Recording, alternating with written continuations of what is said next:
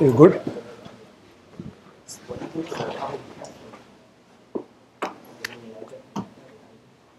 Okay, so good afternoon and welcome to the 677 class spring 2018.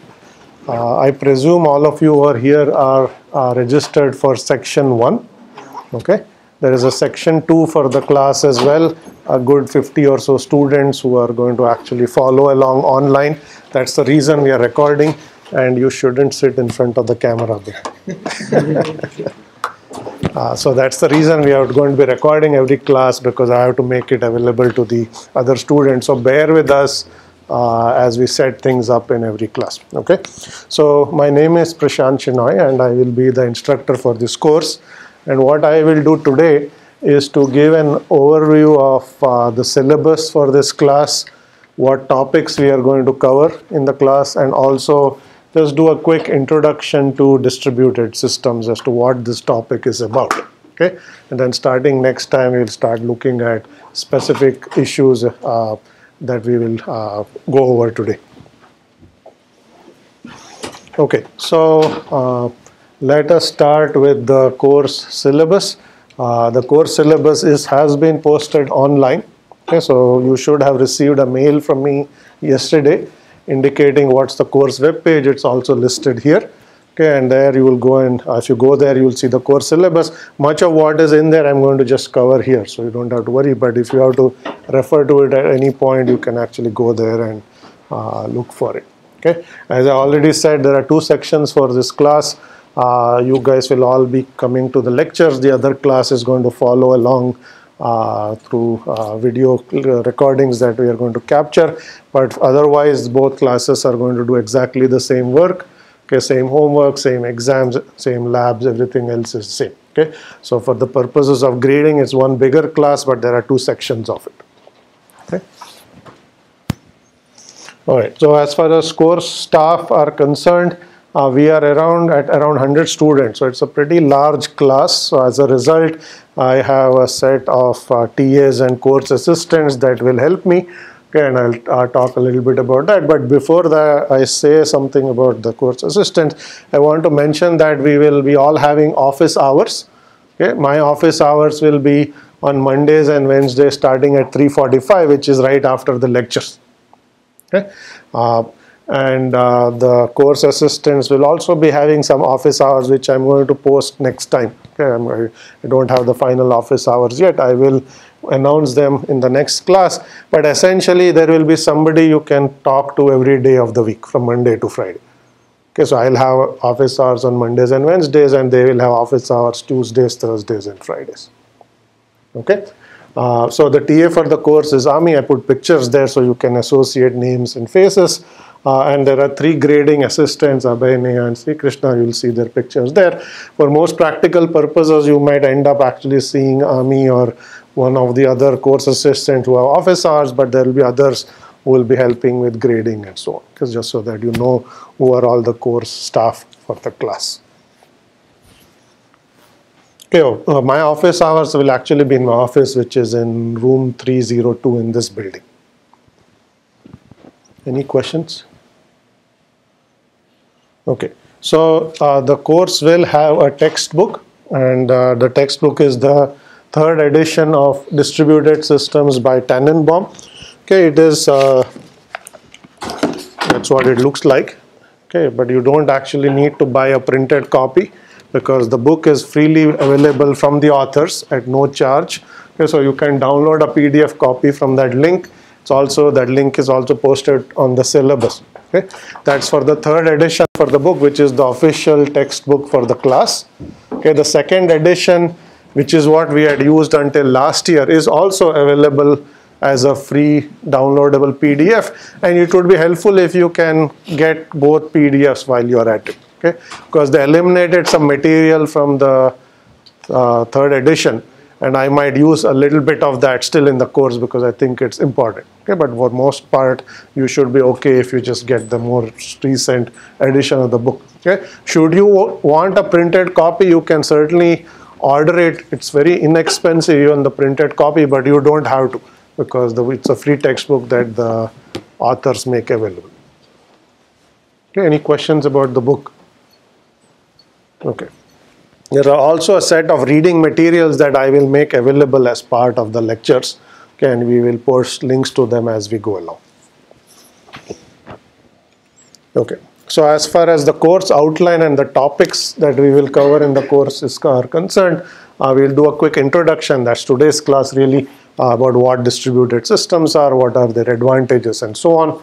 Next time we are going to talk about architectures used in modern distributed systems. Okay, if you take any distributed system, it will fall into one of these several architectures. We'll talk about what they are, how they work, what they are used for, and so on.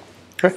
And then we'll talk about distributed communication, okay, which is really going to be RPCs, RMIs, and stream-oriented communication. It's going to take a few lectures. We'll talk about processes, scheduling, and virtualization. We'll talk about what are threads, which you should already know, but we'll look at more advanced concepts as far as threads and processor scheduling is concerned in a distributed context. Okay. We will talk about code and process migration. We'll spend a good deal of time talking about virtualizing processes and threads and so on, and understand how they work in distributed systems. Okay. Then we'll spend a little bit of time talking about distributed naming, okay, and their implementation. That includes things like directory services, DNS, the domain name system, and so on. Okay. And then we'll get to this topic which we call canonical problems in distributed systems. We'll spend a sequence of lectures talking about variety of different problems. Okay, distributed locking, which is mutual exclusion, leader election. We'll talk about synchronization and a whole slew of issues, distributed transactions and whatnot. So that's going to take several classes, and that's really the core of the concepts that you really need to know as far as distributed systems are concerned. Okay, so once we have gotten past that point, we'll talk about replication and consistency techniques and fault tolerance. They're all related issues. We'll talk about how distributed systems make use of them, or how to deal with things like failures. Assuming time permits, which I believe at this point we should have time, unless there are snow holidays or something. We will have one lecture on security in distributed systems. And then there are a whole slew of advanced topics which include middleware, World Wide Web, cloud computing, data centers, multimedia. We won't get through all of them, but we will basically start from here and see how many we can get through. Okay, so those are all case studies, if you will, that bring together all of those concepts that we would have covered until then. Okay, so that's in a nutshell what this course is going to look like, the next 25 or so lectures. Okay. If you go to the course web page, which is here, okay, you will see that the schedule for the lecture is already up. The entire semester schedule is up. Tells you what topics are going to be covered on what day and whatnot. It also tells you when assignments come out, when they are due. All the exams have already been posted. The midterm is going to be on March 26th. The final exam is going to be a take-home exam on May 4th. So the schedule for the entire semester is already set. Okay, that should tell you what order topics are going to be covered, when they are going to be covered, and so on. Of course, all of that is subject to change, because in the winter you sometimes have snow holidays, or there are other issues that cause a change, but by and large we'll follow this schedule. Okay.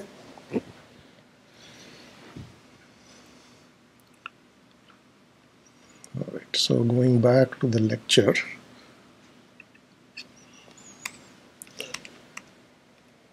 Okay, so now as far as grading is concerned, we will have 5 or so homeworks, and for the in-class section only occasional in-class quizzes as well as Moodle quizzes. That's about 10% of the grade.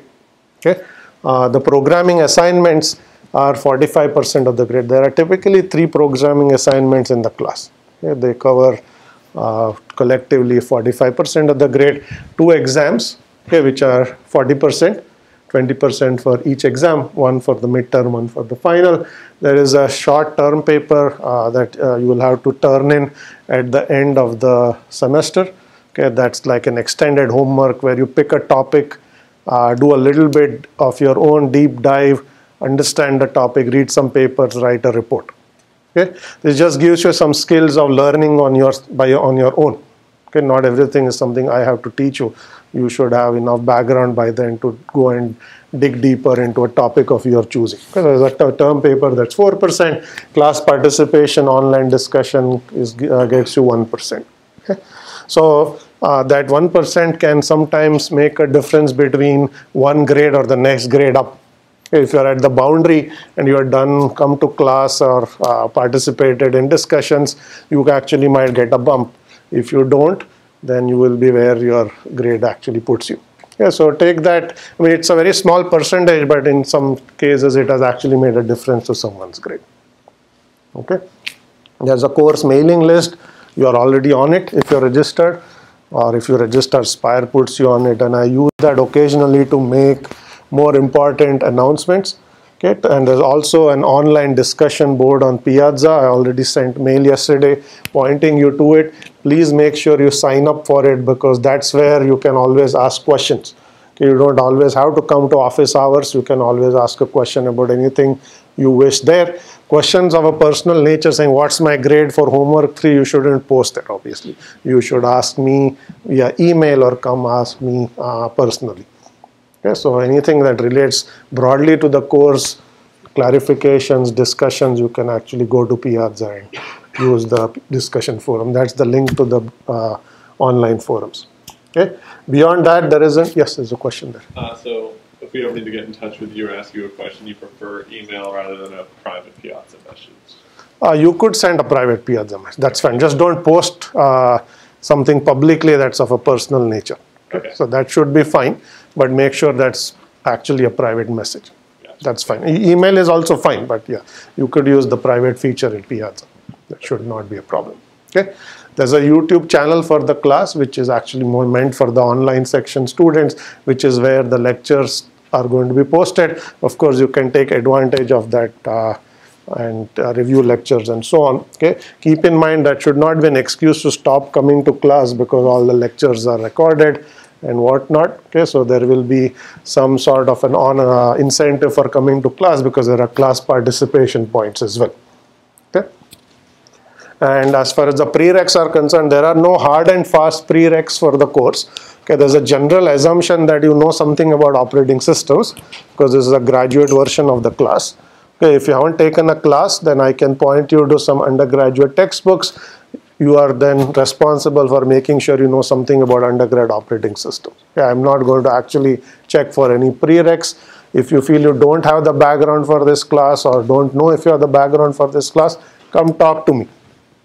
Okay, I'm always happy to discuss that issue with you. But by and large, when this has come up previously, students have been able to do just fine by having an undergrad textbook by their side and referring to it every once in a while as they need. Okay, of course, it goes without saying that the other prereq is you should know programming because 45% of the grades is actually on labs and programming assignments. Okay, we are going to do all the assignments in Python this semester. Okay, until last year we said use whatever language you want of your choosing, but because the class keeps growing just for our own benefit in terms of being able to grade all the assignments in a timely fashion, we are going to standardize the labs on Python. Okay. If you really don't know Python, you should learn it soon. But I assume that it's something that most people know at this point in time. Okay, any questions about the grading or any of these details?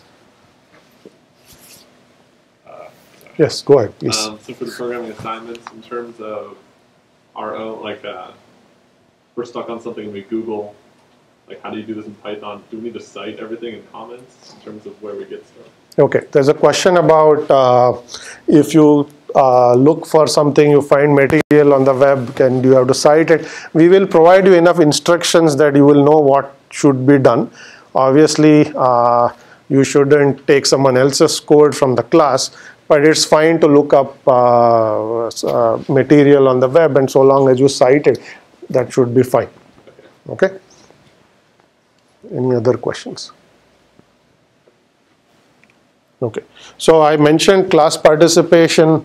Already you get some extra points for class participation. Okay, I do want to mention laptop and device usage in the class because several of you have machines open. The standard policy for the class is not to use laptops in class, not to use phones in class or tablets. The reason is it just ends up being a distraction. Okay, you would lose interest in whatever I'm saying. You start surfing the web. Everyone behind you starts looking at your screen instead of listening to them. So it has a bad multiplicative effect that I just decided it's not worth the trouble. If you spend the time showing up, spend a little bit of effort trying to listen. If you don't understand something, ask. I'm happy to always spend as much time as is needed to explain whatever material you need to understand. Okay, I will make the slides available before class, so if you need to take notes, you can actually print the slides and bring them and take notes. Okay, so you don't need to worry about that. Okay, I want to enforce that policy more strictly because people sometimes just forget and start using laptops or worse, texting on their phones and whatnot, and I just want to discourage that upfront. Okay. All right, so any questions? We have covered the syllabus. We are going to start talking about what are distributed systems next. And I can take a minute to answer any questions. Yes? What is the collaboration policy on assignments? What is the collaboration policy on assignments? Okay, so the assignments, which we will talk about at great length, will be group based. Okay, so you can have groups of 2 to do your labs. Okay, that group can do whatever it wants together.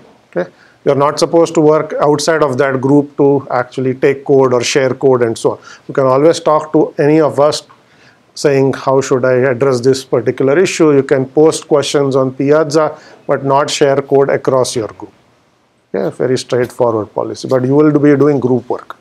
Not required. You can always do individual work, but we allow groups of 2. Okay, any other questions about the lab or anything else? Okay, so let's get started. Talk about, so the rest of this class, which is about an hour, is going to be on what are distributed systems, why should we care, and we'll talk a little bit about some details. Okay, the class actually is officially titled Distributed and Operating Systems. Okay, which means we are going to cover topics, more advanced topics in operating systems as well as distributed systems. In many cases, those topics are one and the same, because anything that you relate to in distributed operating system also relates to more general purpose distributed systems. Okay, but keep in mind that we actually will cover issues in both OS and distributed system. Okay, so in any case, why should we worry about or learn about distributed systems? Okay, so these systems are now commonplace today. Practically any computing system that you interact with, okay, is distributed in some shape or form. Okay, so if you look at the World Wide Web, it's a very large global scale distributed system. If you look at any service that you pretty much access today, whether it's Google or Facebook or e-commerce stores such as Amazon or any of these sites, they are very large scale distributed systems. Okay? They are massively replicated. They run on tens or hundreds of thousands of machines. So it's worth asking, how do you build a system that runs on such a large scale across the globe? Okay? You probably know how to write programs that run on your machine. Okay? But how do you write programs that run on 10 machines, 100 machines, 1,000 machines? Okay? Those are the kinds of things we worry about in distributed systems. Okay? Then there are many types of distributed systems. You have peer-to-peer file sharing systems. You must have heard of BitTorrent and similar systems. Okay? Those are distributed systems in their own right. We'll talk about how they actually work, how they're different from these other kinds of systems that are called client-server systems. Okay. And then there are systems that include grid computing, cluster computing, cloud computing. You may have heard of these terms, you may know what they are. If you haven't heard of them, that's okay. We are going to learn more about them in this class. Okay. These are all different types of distributed systems that have evolved over the ages. And then there is something here called SETI at home. That's basically a large distributed system that's based on this concept of volunteer computing. Again, if you have not heard of it, we will get to this maybe next time or the week after. Okay, so the takeaway is most of the computing systems that you encounter today, okay, are distributed in some shape or form. So it's useful to understand how these real systems work. What are the principles that underlie the design of these distributed systems? Okay, that's really the reason why you should be wanting to know more about this topic. Yeah, but let me start with the definition. What is actually a distributed system more formally? Okay, so here's a very simple but formal definition which says it is a multiple connected processors that work together. Okay, put another way, it's a collection of independent computers, okay, that appear to its user as a single coherent system. Okay, so what this says is there's more than one processor. Okay, they could actually be processors on independent machines, okay, or they could be processors on the same machine, but typically on independent machines. They're connected by a network, so the processors are interconnected. Okay, and they give an abstraction to the users as if they are a single large system of some shape, some form. Okay, so that's an example, not an example, rather of definition of a distributed system, and this is a very broad definition. Okay, it covers everything from parallel machines where you can have very large symmetric multiprocessing machines to cluster computing, to the cloud computing, and so on. Yes, where you have lots of servers that are connected to one another. And we will encounter various types of distributed systems. I'll talk about the history of these systems and you'll see how they evolved, what flavors they come in, and so on. Okay. Okay. So what is the advantage of having systems being distributed? Okay, there are some advantages and some disadvantages. Okay, so let's start with the advantages. Okay, the first thing is it enables communication. Okay, because you have machines that are connected over a network, it follows that any processes or applications that run over these machines can communicate over that network. Okay, it also allows people to communicate, but it allows processes to communicate with one another. Okay, because you can communicate, okay, you can enable sharing of resources across machines. Okay, simple example is you can have process A access files stored on a different machine. Okay, now you are actually sharing the storage space on a second machine. Okay, you can have process A run additional tasks on a second machine. Now you are sharing the computing resources on that second machine, and so on and so forth.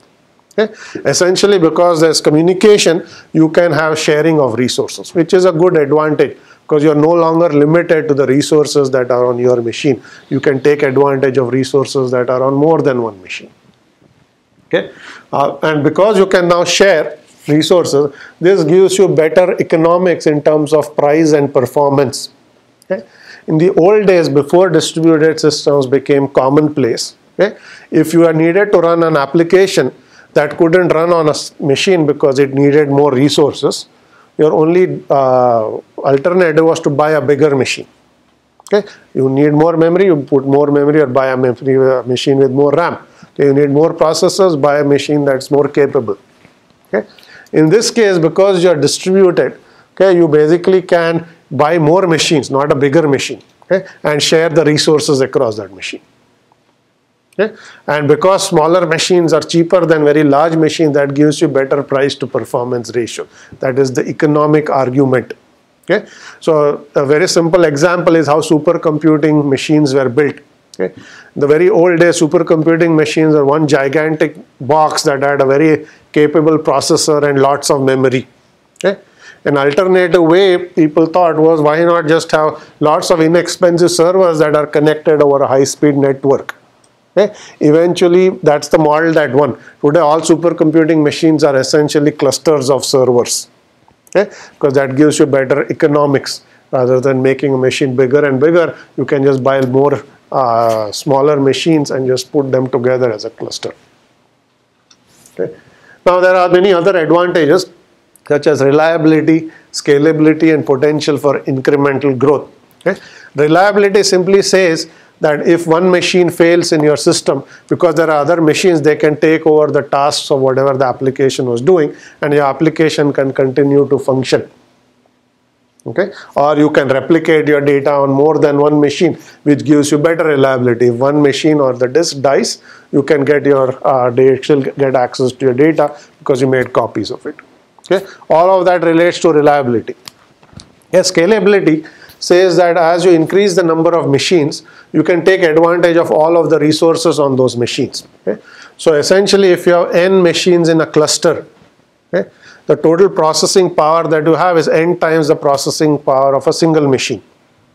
Okay? So if you have a web server that runs on a cluster of n machines, that says that you should be able to scale as n grows, the capacity of your web server. Okay? You should be able to serve more and more requests which far exceed the capacity of any single machine. Okay?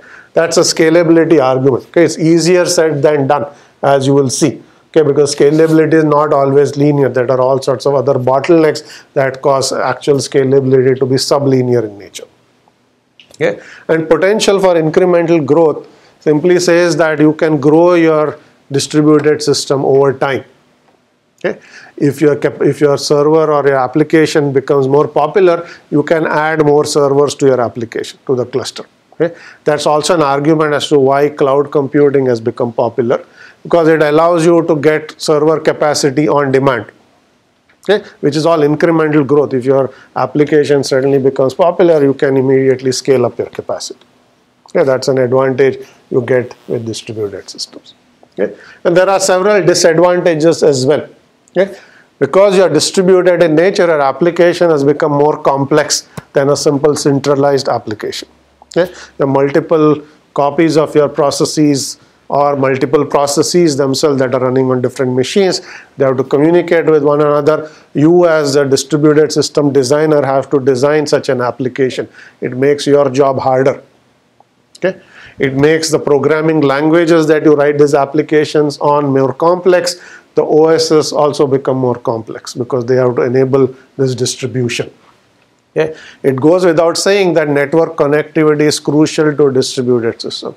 If your interconnect breaks, your distributed system stops working. Okay? That's not true for a centralized application because it doesn't depend on a network, it can continue to run. Okay? The last but not least is the security and privacy implications of making things distributed. Okay? Because you have made your processes and data available over a network, okay? They are also vulnerable to malicious users trying to get access to it, just as they can be accessed by your legitimate processes and clients. Okay? So security becomes a bigger problem. Okay? Privacy of your data is also impacted because you made things distributed and available. Okay? So those are the pros and cons of why distributed systems are good in some ways and not so good in other ways. Any questions on this?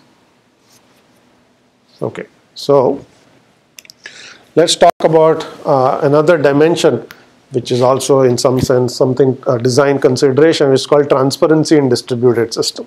Okay, so what does this mean? So if you think about a distributed system, I said it consists of more than one machine interconnected over a network. Okay? And you run your applications on these machines. Now if you think about this from a user's perspective, you have to ask an important question as a system designer, which is what aspects of your system are you going to make visible to the user and what aspects are you going to hide from your user. Okay? And you might not think that's an important question, but it actually is from a user's perspective because it can vastly make the system become more usable or or less usable. Okay? And the general principle is if you can hide something from the user, you should. You should not make it visible because it actually makes the system easier to use. Okay? Here's a good example. Okay? I'm going to take one of these rows. So there are many properties that you can hide from a user. Okay? They're all listed in this table. I'm not going to go through all of them, but I'm going to use one or two to give you an example. So let's take replication transparency. Okay? Replication transparency says that the fact that the system is replicated is hidden from the user. Okay? So what's a good example of it? Okay? Let's take a search engine like Google. Okay? It runs on hundreds of thousands of machines. Okay? What's the user interface for Google? Okay? It's a search box. Okay? It doesn't reveal any information about how it works. Okay? It lets you search. It doesn't say connect to the 10,000th server to send your query. It will figure that out for you. Okay? So they've hidden all aspects of the system from the user. Okay? And in this case, that's a good thing because you are simply trying to search for information. You don't care what server is going to service your query. You just want an answer so you can get on with your work. Okay? So that just is an example of replication transparency, where you've hidden the fact that the system is replicated. And there are many such things like failure transparency, okay, which says that if parts of the system fail, keep it transparent to the user. Yeah, so in this case, let's say, just continuing with this example, you send a search query to Google. They send it off to one of their servers. Let's say the server fails before it responds to you. Okay? Now, if they have implemented logic that actually figures out that server failed and resends that query to another server and gets you an answer, and you just get an answer, you don't know that something went wrong, you will be happier. Okay, on the other hand, if your search query never returns a result, it just sits there spinning your browser, you are not happy because you are waiting for an answer that you are not getting because something has failed in the backend. Okay? Failure transparency says that servers may fail, components of the system may fail, but we will actually make it transparent to the user. We will recover from whatever the problem is, and the user doesn't need to know or don't need to care about such things. Okay? Now, if you try to incorporate all of these features into your system, you have to understand that all of these sound good for the user, but it makes your job as a system designer a lot more complex. Okay? You have to design for all of those things. Okay? You have to figure out what to hide, what to do in the backend, how do you recover from failures, how do you achieve a lot of those properties. Okay? It's not required that you have transparency along every dimension. Okay? But if you can hide it and the user doesn't need to know, that's a better design principle overall. Okay? Because you're reducing complexity for the user. You're increasing complexity for the system. Okay? But that's a reasonable trade-off in many cases. Okay? All right. So we'll come back to all of these issues as we go and start talking about more details. Okay? This is just to give you some notion of why designing these systems is complicated. Yes, question? Is there a need where we need to show actually these things to the user? Is there an application we need to not hide it or show it? Okay, that's a good question. And the question is, are there scenarios where you actually have to reveal some of these features and not make it transparent? Okay. There may be many systems where you may not want to make something transparent, right? So example is, if you want to SSH to a machine on a network or a cluster, you are going to log into a specific machine. The fact that there is a cluster of machine is not hidden from the user because you want the user to actually go to a specific machine. Okay? So there are many scenarios where just because you have more than one server doesn't mean you hide all of those details. But in some cases you do want to hide them. In other cases you don't want to hide them. You have to decide what the user needs to do to accomplish their work and what you should do as a system designer. Okay? Yes, question? What does the resource refers to? What does the what? A resource. Oh, question is, what does a resource mean? Okay, resource is used broadly. It could mean a machine.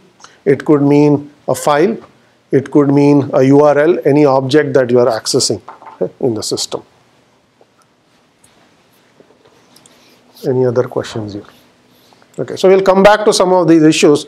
This is just a very high level overview of what are distributed systems today. Okay? So open distributed systems. So these are a class of distributed systems that offer services but make their APIs openly available and published.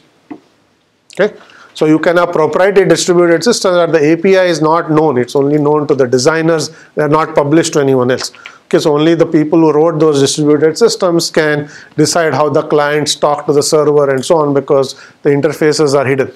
Okay? But by and large, most of the distributed systems that you see today are open in the sense of they have opened their APIs. Doesn't mean the code is open. Okay, code could also be open, but that's not what open distributed systems mean. It means at least the APIs are open. Okay? That means the APIs are published. Okay, so if you take, let's say, Google Maps. Okay, Google Maps has a published API. You can write a client that talks to the Google Maps server through that API and do whatever it is that you need to do. Okay? So many of these applications that you see, they will also have an API. Many times the clients, you don't actually worry about the API. You just get a client and use the client to talk to the service. But if you want to write your own client, you use the APIs to do it. Okay? So this is a good way to design your systems. If you make the code available, well and good. But in many cases, having the APIs available actually enables developers to use your system in interesting ways that you may not even have thought of.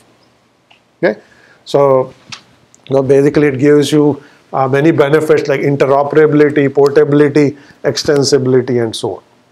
So that's a good design principle to have, where at the very least you should tell someone else who may use your distributed system what interfaces you expect them to interact with your system.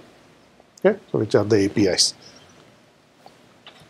Okay, so now let's talk a little bit about scalability. Okay, I said a good thing about distributed systems is that they can scale as you add more and more machines to your system. But I also said that this is easier said than done. Okay. The reason for this is it is often hard to distribute everything you have in your system. Okay? It may be that the service, some aspects of the services may be centralized. It prevents you from scaling up. Some parts of the data may be centralized, or your algorithms may be centralized. Okay, so what does this mean? Okay, centralized service simply means the whole application is centralized. Okay, so then there is no distributed system other than the service runs on one machine. Okay, clients just connect to that machine and interact with it. But if you are send lot of requests to that machines, the machine saturates and you can't scale up anymore. Okay, that's a centralized service. Okay, you can replicate the service. In that case, it's no longer centralized. You have the same server running on more than one machine. Users can connect to specific replicas, or you can have a load balancer that will receive the request and have one of the service or one of the replicas service your request. Okay. That will allow you to scale better, okay. But it will make your system design more complicated. Okay. The second bottleneck that you often see, okay, the first one is easy to resolve, you replicate the service. The second one says my data may not be replicated. Okay. The code that accesses the data may be replicated, but all the data resides in one file or one database. Okay. So in this case, what is going to happen is as you scale your service up, okay, eventually your data will become the bottleneck. Access to the data will become the bottleneck. So let's say you have lots of servers that all access data from one database. Okay. If all the servers start sending queries or transactions to the database, eventually your database will saturate. Okay. You may have scaled up the code, but your data is still centralized in one place. Okay. And then if that machine saturates, then again you have a bottleneck. Okay. So what could you do to address this bottleneck? Okay, so I heard cache and I heard distribute or replicate. Okay, so you can do both of those things. We look at it. Okay, you can employ caching of frequently accessed data, that helps. Okay, you can also replicate. Okay, same thing you did for the service. You replicate the data. Okay, again that brings its whole set of complications. Whenever your data replication, you have to ensure consistency. Okay. You change one copy, if the other copies are not changed at the same time, you are going to have some copies of your data that are outdated. Okay. If you have 3 copies of your database and you make a transaction in one and update some record, if the other records are out of date, then your application is not consistent anymore. Okay. So whenever you replicate data, there is a whole slew of problems of what consistency do you want to provide, what guarantees do you want to provide on the consistency, and so on and so forth. Okay, when we come to replication eventually in chapter 7, we will look at this in a lot more detail. Okay, so this sounds easy, but it's much harder to actually do well in practice. Okay, and last but lastly, the algorithms that you use in your code may actually make centralized assumptions. Okay, that's also bad. Okay, if you want your algorithms to scale up, the algorithm itself has to be distributed. That's not the same as replicating the code. If the algorithm makes some centralized assumption, you can't just run it on multiple machines. You have to decide what parts of the code can be distributed or replicated and change how you write the program itself. Okay. So those are all issues to consider when you design your distributed system. Okay? You may not have to do all of those things. You might say, I may keep my data centralized because I don't want to deal with the consistency hassle. Okay, but I will replicate my service. It will access one copy of the data. And that's okay if the service is compute intensive, but not IO intensive. Okay, so if you're not IO intensive, your disk load is light, so it may not cause your data to be a bottleneck. So what you decide to replicate depends on the scenario. There's no one answer. Okay? It sounds good to replicate everything, but that complicates your system design significantly. Okay? Okay. So scaling techniques. Okay, what can you do to make good system design. So there are some principles you should follow. Okay, and some of these may not make sense because we haven't covered enough material for you to fully appreciate it. But let me go through them, and we'll come back to it as we encounter various other topics. Okay, so the first principle is no machine should have complete state information. Okay, that basically says if you centralize all of the information in one machine, it's going to become the bottleneck. Okay, that's all that means. Okay, to the extent possible, you should make decisions based on local, not global information. Okay, local information says I need to service a request or make a decision. I have all of the information I need to make that decision locally. I don't need to ask 10 other machines what to do. Okay, that's saying local information. Okay. We will encounter this in load balancing. Good example, very simple example is, let's say you have a load balancer in your distributed system which simply takes a request and always sends it to the least loaded machine. Okay, so that you balance your load across multiple machines. Very standard technique used in distributed system. So if the load balancer actually needs to know the load on every single machine to make that decision optimally every time, that's going to encounter a lot of overheads because you have to keep asking the machines what the current load is at any time. Okay? Or if you do this periodically, you are sometimes going to have stale information, which is not good either. Okay? But what if you could build a load balancer that doesn't need full load information? Can you use partial load information? Can you use randomized algorithms? So all of these are good things to think about. Okay, because the more information you need to know, the more overheads you're going to have in your system. Okay, so that's making decisions based on local information. A good design, third good design principle is failure of any one component should not bring down your entire application. Okay, so you should design your system assuming that some machines are going to fail, some software components are going to fail, and others will take over. Okay. You might run in degraded mode, which means things will slow down because some components are down, but by and large your system is still up and running. Very good, important principle. Okay. Centralizing any aspect of your code will immediately violate that assumption because you have what is called a single point of failure. Okay. So if your database runs on only one machine, that machine dies, then there's no database anymore. Okay. That's a single point of failure. That's basically what that means. Okay. Fourth design principle says no global clock. Okay. We'll have to wait until we talk about synchronization for you to fully understand what this means. But at a very high level, what this says is you should not assume that the clocks on all of your machines are perfectly synchronized. Okay. Because many decisions your distributed system makes are based on timestamps of when certain events occurred. Okay. Timestamp, you typically will use the clock on the machine to assign a timestamp. If you have to compare timestamps across machines, that's always going to be a problem because clocks will never be perfectly synchronized. Okay? So to the extent possible, if you do not assume a global clock, you are going to be better off. Having said that, many applications depend on the clocks to be synchronized using some clock synchronization algorithm. Okay? But there's always going to be some error in that assumption. Okay?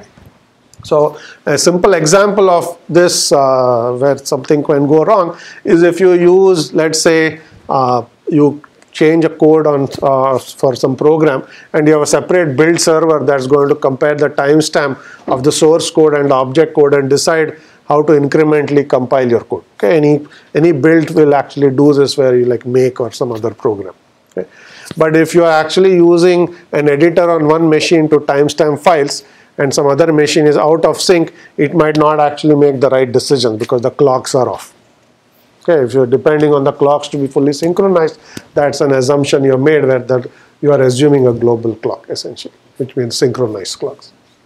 Okay, and then there are some other techniques that I'll go through quickly. The first one says asynchronous communication, and we will see when we talk about server design why asynchronous design can actually be more efficient than assuming synchronous design. Okay? Asynchronous I/O is more efficient than synchronous I/O, for example. But we'll hold off on discussing that until we get to, let's say, server design and so on. Okay? Distribution, caching, and replication are all techniques where you either distribute your data or code. You use caching to ensure that frequently accessed data is stored in memory, not in disk, or you simply replicate your data or code. Okay, I talked about all of those already. Okay, any questions here? Yes. So making decisions based on local information, does it mean that it allows us to have data not consistent? Okay. Question is, if you make decisions based on local information, does that mean that you may have inconsistent data? That's not quite what it means. It says that everything I need to know is actually available locally. So when I need to make a decision, I don't need to query some other machines, get more information and make decisions. Okay, that's one interpretation. The other interpretation is, or the more stricter interpretation is, I don't need what's called global knowledge. Okay. Global knowledge is I shouldn't have to know what's happening on every single machine in my system in order to make a local decision. Okay. Okay. So what I'll do for the next 2 or 3 slides is just go over a quick history of how distributed systems have evolved. Okay, as part of this history lesson, we'll also encounter many different kinds of distributed systems. What they looked like maybe decades ago and what they look like today. Okay, so we'll go through a whole slew of them. Okay, so the very first one there is what is called the mini computing model. Okay, this is basically very early systems where you essentially had one machine. Machines were essentially connected to one or another over telephone networks. Okay, so for a machine to communicate with another machine, it had to actually dial the phone number of that other machine. Okay, it was like just as your fax lines, you had these modem lines, then you would establish a connection, connect, make some communicate, and then disconnect. Okay, and that's how email actually started. Okay, email is a good example of an early distributed application. You send a mail. Okay, today we assume that the network is always on or mostly on. Okay, you send a mail, your machine will send that to the mail server will send that to the receiving mail server, you're done. That's not how mail has worked in the past. You send a mail, it would get queued up, then your mail server will occasionally dial another machine, send your mail to that machine will route it and so on. Okay, so that's basically how these distributed systems began, which basically meant that connectivity was spotty. Okay, there was a network, but it was not always on, because phone lines meant that you couldn't just keep the phone up all the time. You would incur a phone bill in those days. So you would communicate, disconnect, reconnect at a later time and so on. Okay. Then you had, of course, local area networks, which allowed those machines to be connected more or less all the time. Okay. But over a wide area, you would not be connected all the time. Okay. Now over time that changed. Okay, so the internet came along and there's better LAN, better wide area network and so on, and also the processing power on these machines went up. Okay, so what that meant is rather than having one machine for your entire organization, you could have a workstation on people's desks. Okay, the workstations are powerful machines. There are good local area networks. Okay, like Ethernet that came along. Okay, so you could get megabit scale networks, not kilobits. Phone networks ran at tens of kilobits. Now you could certainly communicate at megabit speeds. Okay, that allowed you to do many interesting things that you couldn't do before. Okay, and so example is a Sprite operating system that we will encounter when we talk about process and process migration. Okay, so one of the advantages of Sprite was you could submit a job to your local workstation. If your workstation was busy, it would actually transfer the job to another idling workstation, get the process executed there and send you results. Okay? This is an early example of resource sharing, where you are sharing processing power on idling machines to your advantage. Okay? Because you have a network that enables you to transfer code and data relatively quickly, you could do that. Okay? So that was the workstation model. Okay? And the workstation model evolved into client-server model naturally, where you said, okay, if you can do this, why not have powerful machines whose entire job is to only answer requests. Okay, that's why they're called servers. They provide a service. Okay? And there are clients that may be less powerful that actually rely on servers to do their job. Okay, so that's the model that evolved from the workstation model, where the more powerful workstations became dedicated machines that provided services and others actually access those services. Okay? And that model is obviously there all even today. Yeah, but that's how it evolved. And in this model, you had users at local workstations. There are more powerful machines that we called servers that provided file service where they could store lots of files, or print service where the print servers could run databases on them and whatnot. Okay. So from that model, there was also other technology trends, and there was another model there called the processor pool model. Okay. So there are two ways to understand processor pool. So in the processor pool model, what happened was the servers were really powerful and the clients were really not so powerful. They were called thin clients. Okay.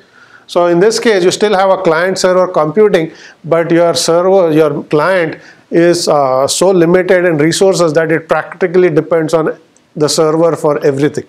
Okay. In a normal client-server model, your client has some capabilities. It can run applications locally, processes locally, and whenever it needs to, it will access resources from the server. In a processor pool model, okay, your server is a collection of processors. Clients are really dumped clients that basically send all of their work to the server. Okay. So here, clients are essentially diskless terminals. Okay. In today's world, it's called thin computing, thin client computing, not thin computing, thin clients. Okay. So fat clients are clients that have disks. Thin clients are clients that may not have any disk, that just have a processor and a network that connect to a server to do all of their work. Okay. So that's your processor pool model. So pool of backend processor to handle processing. Okay, so that's basically an extreme version of client-server computing, where all of the processing power is at the server, very little at the client, and the server can actually not be one machine, but a pool of machines, which is why it's called a processor pool. Okay, any questions here? Okay, so from there evolved a whole slew of other models. Okay, there was cluster computing. Okay, where you can think of a processor pool as not one machine with many processors or anything like that, but just a cluster of servers. Okay, so you have essentially a rack of servers that are connected over a high-speed network that are clients that make requests of those servers. Okay, and you have that model even today where the clusters may be doing a variety of different processing tasks. Okay. Related to, so that's called cluster computing as well. Okay, and then related to that is data center computing, where your cluster is essentially not one rack of servers, but many racks of servers that sit in a data center. Okay. All large modern distributed applications actually run inside of one, in some cases, lots of data centers. Okay. Each data centers may have thousands of servers in it. Okay. They may run more than one application, but they basically run large-scale distributed applications. That's basically an extreme version of what started as cluster computing. Okay. Grid computing and cloud computing are related. In a grid, you essentially have clusters that are connected over a wide area. This is why it's called a grid. So you have your own local cluster. Okay. Many organizations have their own clusters. You connect them up. You federate them over a wide area network. What that says then is each cluster can also send work to other clusters. Okay. So it just looks like one large logical cluster that's essentially physical clusters that are interconnected over a wide area.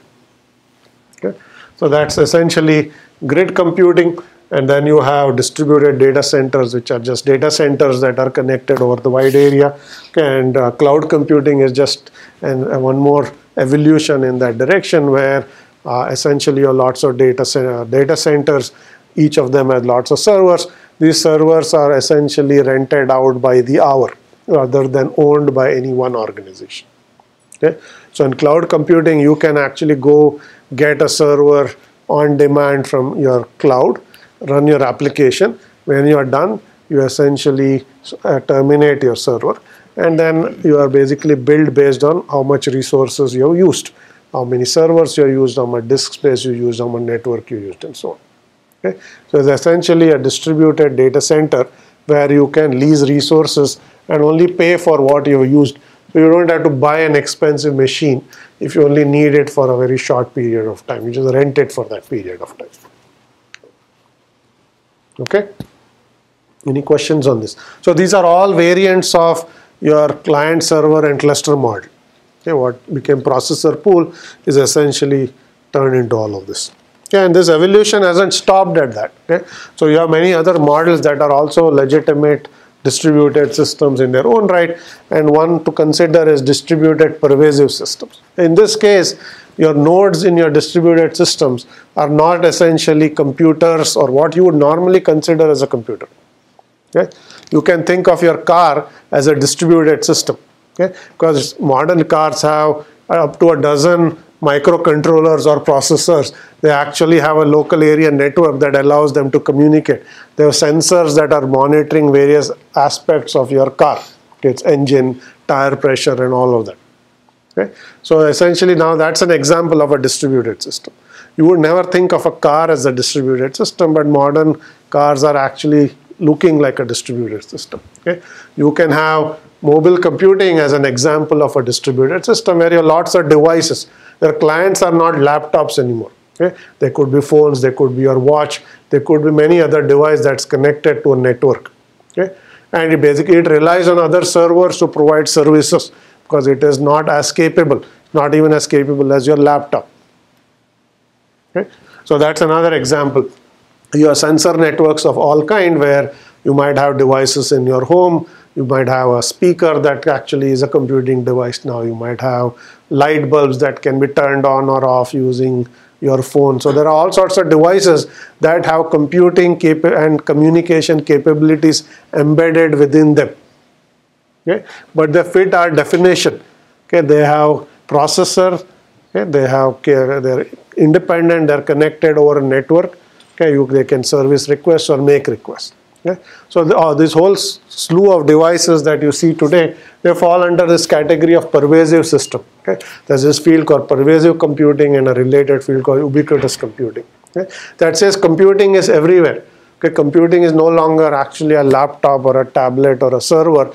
There could be any device that has a processor on it and communication capability. Okay? You can go buy a TV today.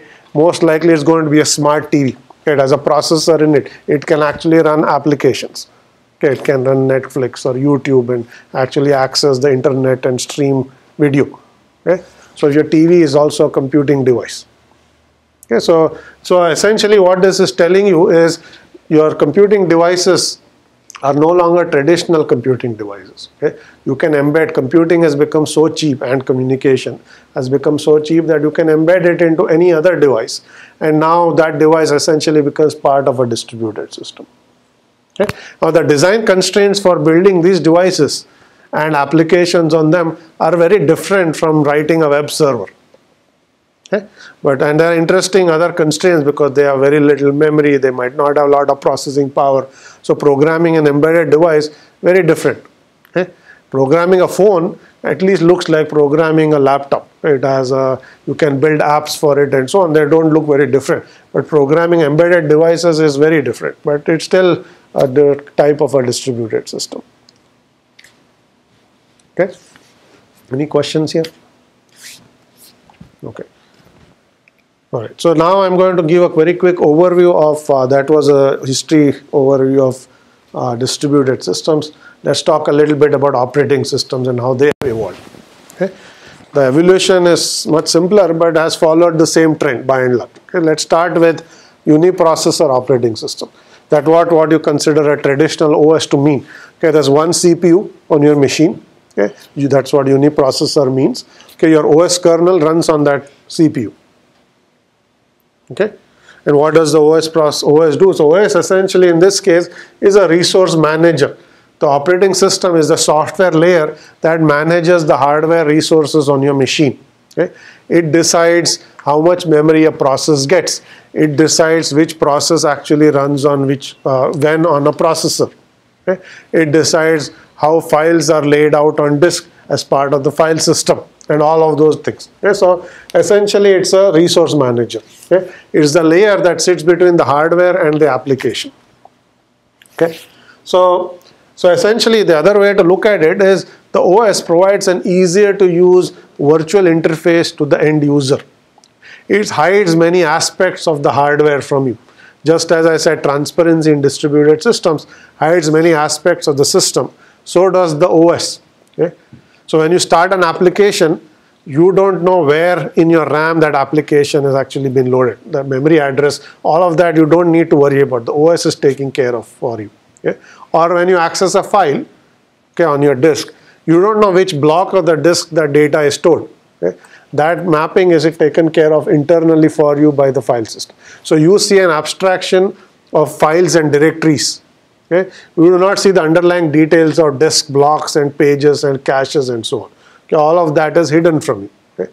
So essentially the OS has provided easier to use abstraction where it has taken care of some of the underlying hardware details and hidden it from the user, because you don't need to know, or you shouldn't have to know. Okay? Same principle that also applies in distributed system. Okay? Having said that, let's look quickly at some of the architectures you see in operating systems, specifically uniprocessor operating systems. The simplest one is called a monolithic architecture. Okay, this is all a refresher from an undergrad OS book, so you should know all of this. But let me go through it quickly. Okay? So in a monolithic architecture, you have one OS kernel that takes care of everything, meaning that the OS is essentially one process that boots up and then it can launch other processes and so on. Okay? Designing operating systems this way, okay, is complicated because all of the OS functionality is in one large piece of code that runs as one process, okay, privileged process when you boot up. Okay? It's not at all modular from a software engineering standpoint. Okay? So all modern OS kernels are modular in some shape or form. Okay? None of them are actually monolithic the way early operating system kernels like early Unix and DOS were built. Okay? There are many ways to making an OS modular. There's the layered design, okay, which is more not used really in operating systems other than the network subsystem. The layered design, it says that your software components are layers, okay, and each layer can only talk to the layer above and below it. So the layers are stacked, okay, and you can only talk to the layer above and below you. Okay. Your TCP/IP protocol stack in the kernel is a good example because you have the physical layer, the MAC layer, network layer, transport layer, and so on, and it basically follows the layered design. Okay.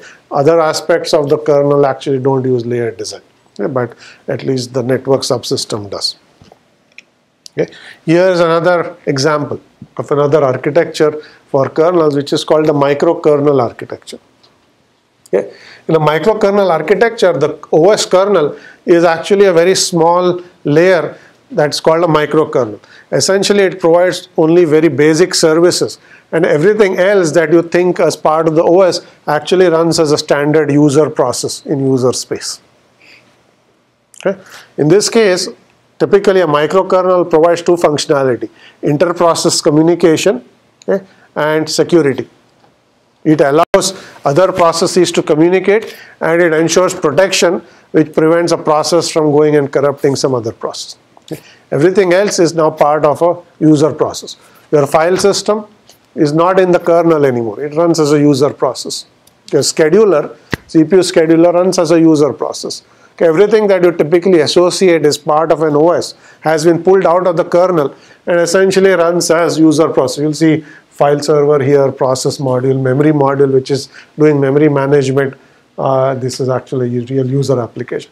All that your microkernel is doing is enabling all of these components, which are real processes now, to communicate efficiently to the extent possible. Yeah, yes, question. How is that useful if we make that as a user process? Okay, question is, why is this even a good idea? Yeah, why did you pull all of this out? Okay. So here are the things that you can say are good, and there are some things that are not so good. But let me start with the good part. Okay. This is a very high, you can at least agree that this is highly modular. Okay. Every component is its own module which runs as its own independent process. Okay. So now if I tell you go and change the memory management algorithm from LRU to something else, as an OS designer, you need to only worry about this process, which is its own independent application. You don't need to know anything else about the OS at all. Okay? So from a software engineering standpoint, it's a plus. From a modularity standpoint, it's a plus. Okay? From a security standpoint, also it's a plus. Okay? The big advantage of microkernels is that they give you better security. Okay? Because in the monolithic architecture, if there is a bug in the OS kernel and you start exploiting the bug as a hacker, you can take over the entire kernel. Okay? You own the machine. Right? In this case, if you actually encounter a bug, you can at most only take over that process. Okay, it doesn't actually give you access to other aspects of the kernel, which would be part of one address space in a monolithic kernel. Here, each component is its own address space. It doesn't have direct access to other address spaces other than communication. The only way your CPU scheduler talks to the memory manager is through communicating with it. It doesn't have direct access to the data structure. You can't go corrupt things and so on. Okay? So a lot of the proponents of the microkernel architecture think that kernels ought to be built this way because they're strictly more secure than a monolithic architecture. Okay, that's been a big argument in favor of microkernels. Okay, so now there must be a bad side to microkernels, or some downside, not a bad side rather, but some downside to it. What do you think are disadvantages of this approach? Performance. Okay, performance. So why is performance a disadvantage? System calls. Sorry? System calls. System calls. Okay, somebody else said something. Can you? Okay, inter-process communication. So that's exactly right. The communication overheads of a microkernel are high, and you have to understand why. Okay, so let's say you start a new process. Okay, so in this case, let's say the CPU scheduler will be not the scheduler, but part of the kernel that sets up a new process will have to make a new process in its data structure. You will have to get the memory manager to allocate memory and so on. Okay, if you had a monolithic kernel, okay, all of these would be function calls from one module to another. Okay? The CPU's memory manager will be talking to the process manager and saying, here is some pages, go allocate it. So they are function calls inside a process. Okay? In this case, because the components run as their own independent processes, all of that interaction essentially becomes inter-process communication. Okay? So and now it should be clear that sending a message from one process to another is a lot more expensive than making a function call inside a single process. Okay? Orders of magnitude more expensive. Okay? So if parts of your kernel communicate frequently, which they will, because they have to accomplish a bigger task, then you've slowed everything down. Every time you have a function call that actually crosses these component boundaries, it becomes an IPC message. Okay, you are basically now send a message from one process to another, wait for a response. Okay, that's going to slow your performance down. Okay, so that is certainly a major disadvantage of the microkernel architecture, and probably one that actually has not caused it to become as popular as one would like.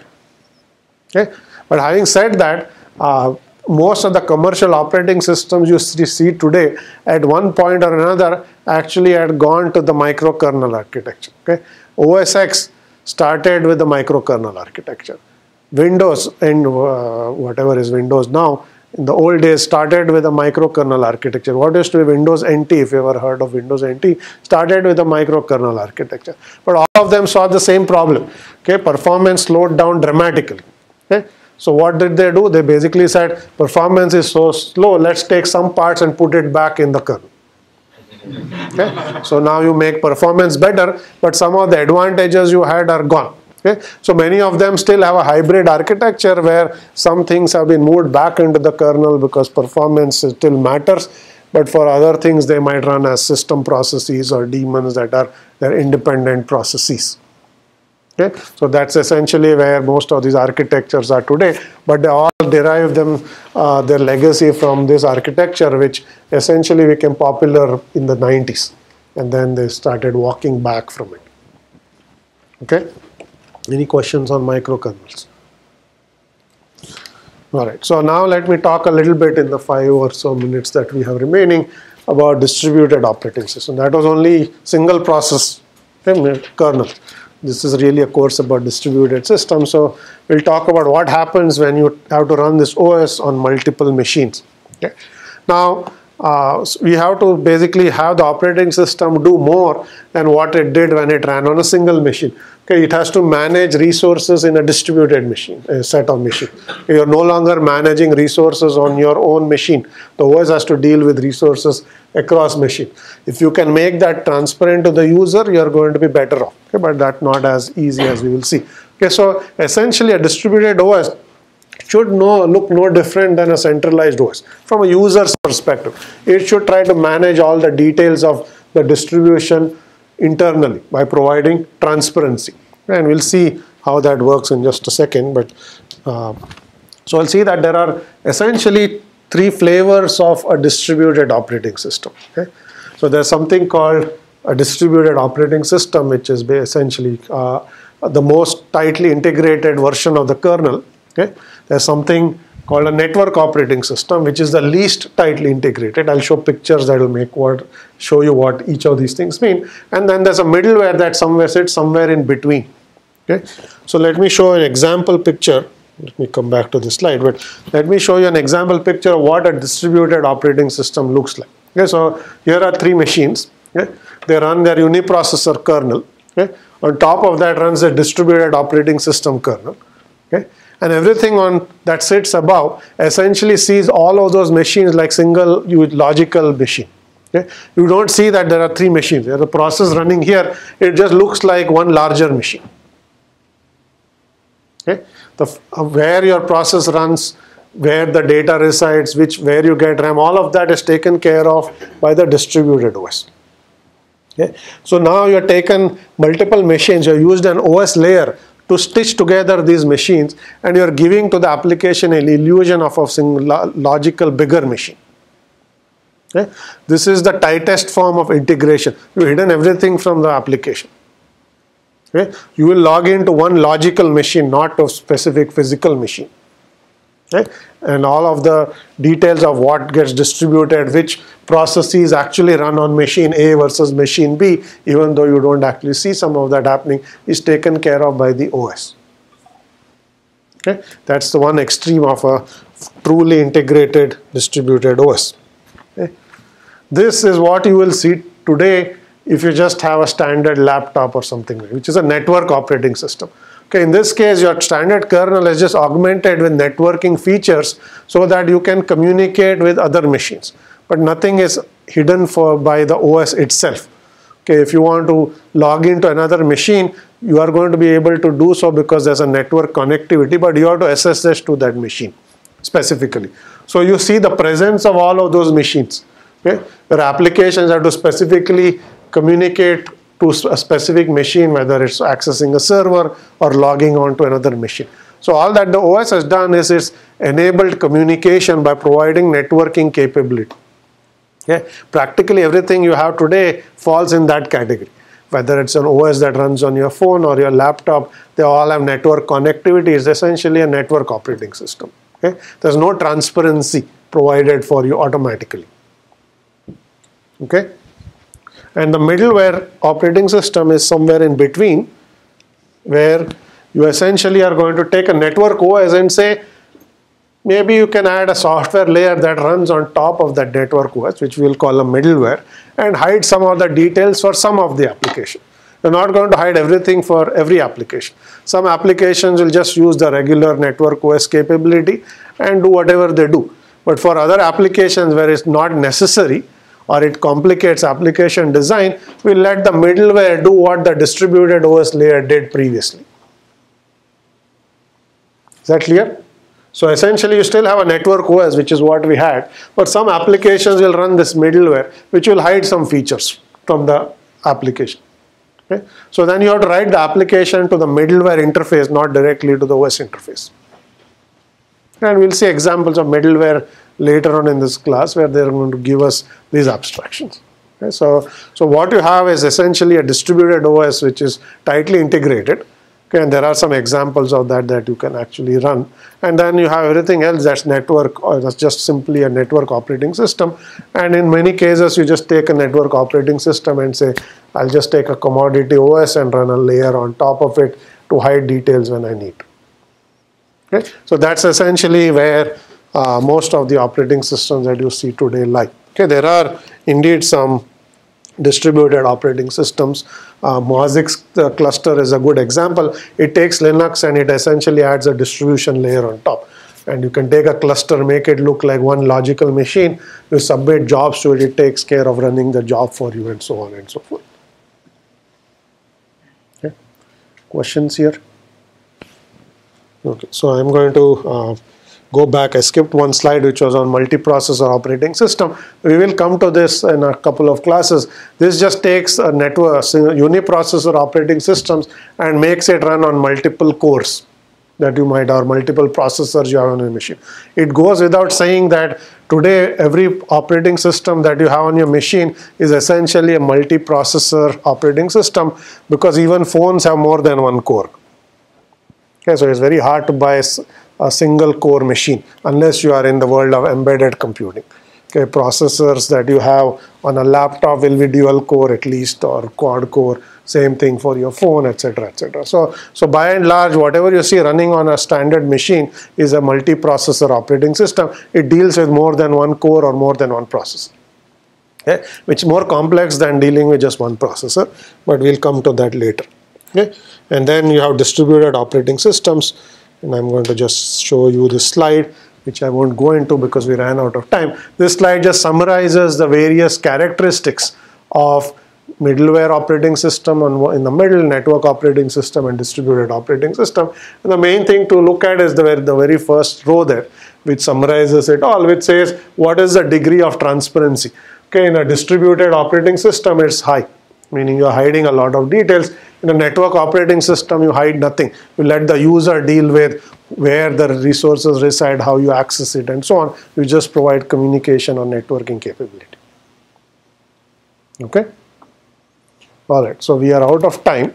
So we will stop here today and continue next time.